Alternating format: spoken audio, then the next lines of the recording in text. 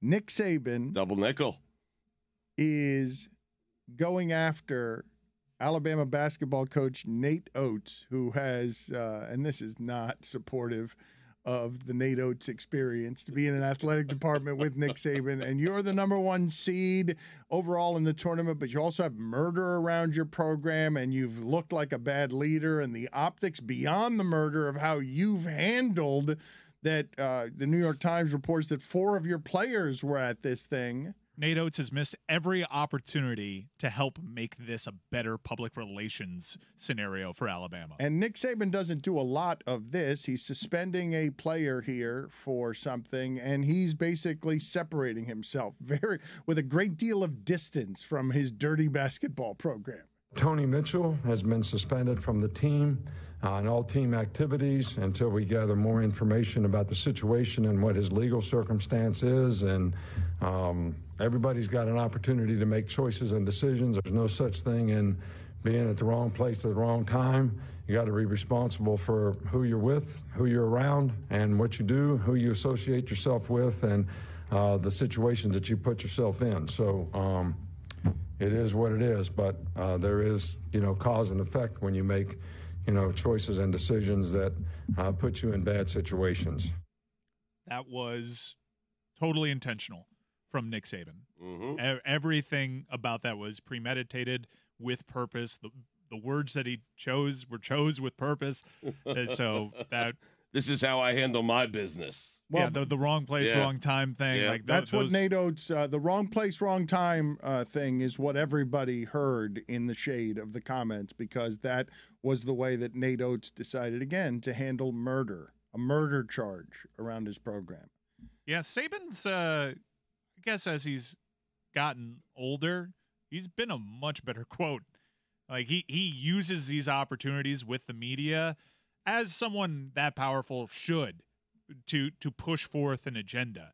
Sometimes he's fallen on the wrong side of it, and he's had to apologize directly to other coaches for it. But he uses that pulpit with a lot of purpose. I would go a step further on celebrating someone who I have been very critical of, because when he came to Miami and tried the professional coaching gig, I beat him up because all of his principles and words about accountability didn't seem to apply to the mirror. When it got very difficult in Miami, uncomfortable, and he didn't like it here in the pro ranks, he left.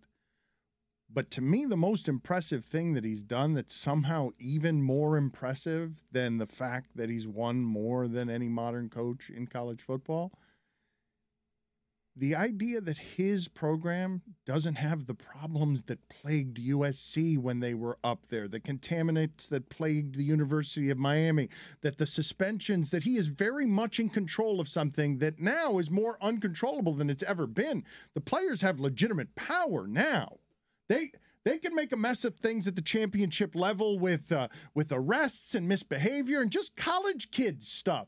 The idea that Alabama somehow is rarely in the news. Florida State had this. Every program that got to the top, Colorado, the one year that they did it, always arrests all over LSU, the place. Almost any program that comes for the king, Nick Saban, and it actually topples him. Has it happened to Georgia? I mean, very recently there's been stuff around Georgia. It happened with Florida. Like, usually if a team gets to the point that they're beating Nick Saban, that's the only way to do it, and it's stunning. I've said this one about of the only ways. LSU had, they were running amok over at LSU. I have said this about Duke, right? It strains all credibility to think that somehow everyone in college basketball is cheating. Wiretaps reveal that Creighton $100,000 for a starter, but somehow Duke is not only dominating, but dominating the cheaters by doing it straight.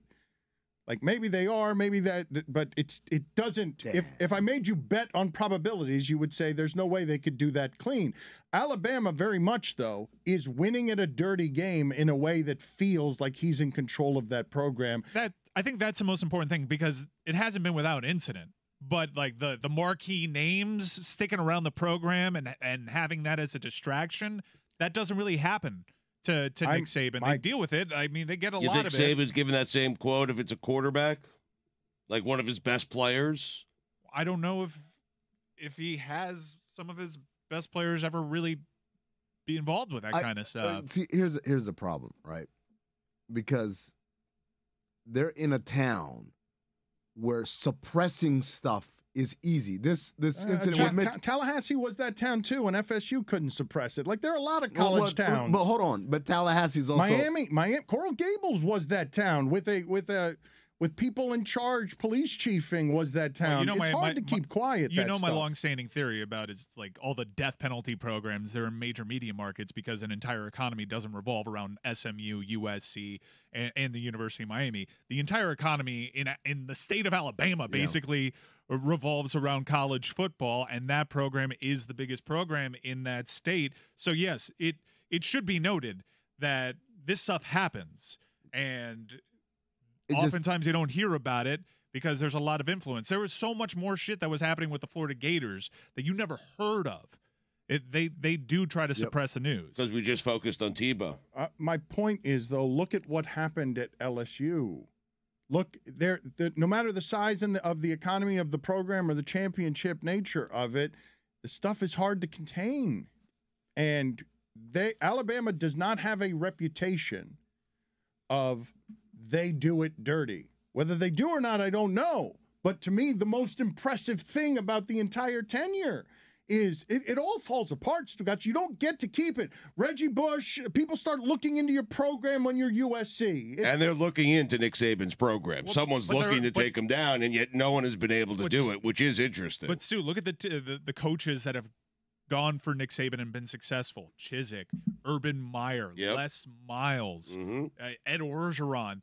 They've all had some of these things going on, and they don't have the longevity, yet Saban continues without that same kind of muck.